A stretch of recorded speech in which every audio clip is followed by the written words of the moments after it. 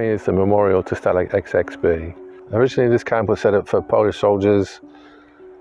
These were joined by French and British prisoners after the fall of France. At the beginning there were rumours of fightbacks, advances by the British and French forces, and perhaps these men thought they would not be here for 4 years. At its height, the records show that approximately 9,300 British soldiers were kept here. They were forced to live in appalling conditions, made to work in factories nearby, factories, farms, wood mills, things like that. So the camp was originally very basic, built up of huts and tents, very poor sanitation, and probably a very miserable time for those prisoners who were first here. What prisoners would hear when they were taken prisoner was something like "Was du das, Krieg ist urbe." Roughly translated means "for you the war is over," something which many POWs would hear at various stages throughout the Second World War. So even though the prisoners were told that the war was over, for many it was the beginning of a new fight to stay alive. POWs were transported to this camp from Dunkirk and France in appalling and degrading conditions.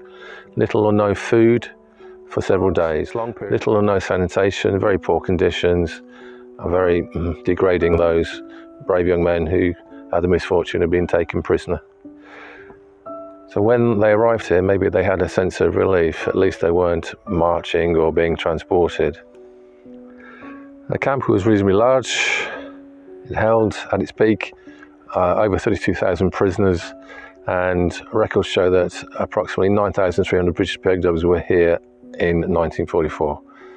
Prisoners were also held in other camps nearby and forced to work there, whether these were camps, factories, workplaces.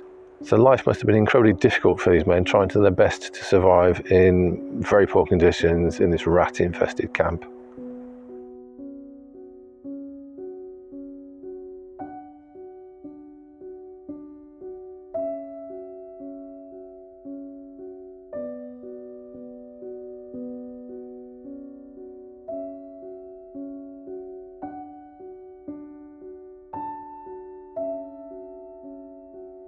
So the Long March.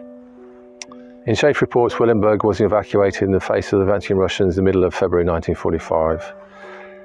Conditions were appalling, freezing temperatures, little or no food. The men had been kept here for several years. They were in poor health, poor condition, and yet forced to march. Many of those who were sick or too weak did not make it.